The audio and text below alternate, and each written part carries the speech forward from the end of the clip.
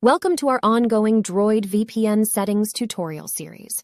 Today, we're diving into a crucial topic, Droid VPN TCP and HTTP headers proxy settings. If you're new to this series, make sure to watch our first video on creating a Droid VPN account. And as always, if you find this tutorial helpful, remember to share, like, and subscribe. Step 1. Install Droid VPN. Start by downloading and installing Droid VPN from your mobile app store. Once it's installed, launch the app and you'll land on the home screen. Step 2. Accessing the menu. In the top left corner of the screen, you'll see a hamburger icon. Click on it to access the app's menu. Step 3. Setting up account. Inside the menu, you'll find the Account option. Click there to set up your account settings. If you already have an account, log in using your username and password. If not, check out our previous video to create an account. Step 4. Accessing VPN settings. Now, let's delve into Droid VPN settings. Click on Settings to access the different protocols. Step 5. Configuring TCP and HTTP settings.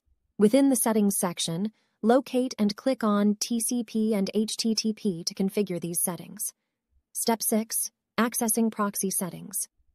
Before we dive into proxy settings, I'd like to note that we've already discussed TCP port and HTTP headers in previous videos.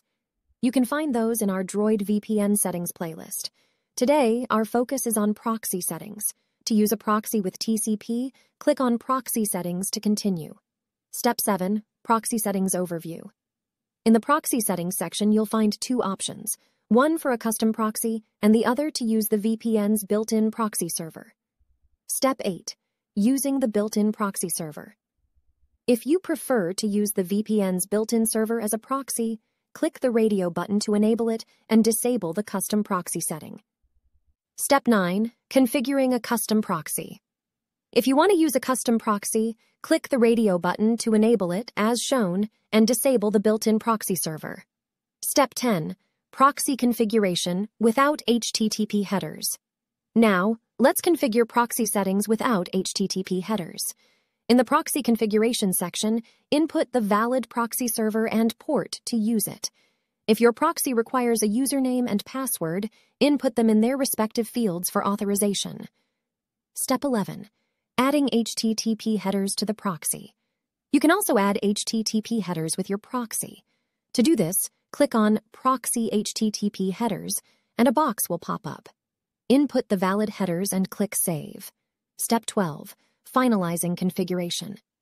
After configuring all these settings, go back to the main screen and click on the Start button to connect your VPN. Step 13. Explore more in our playlist. Remember, there's more to discover in our Droid VPN series.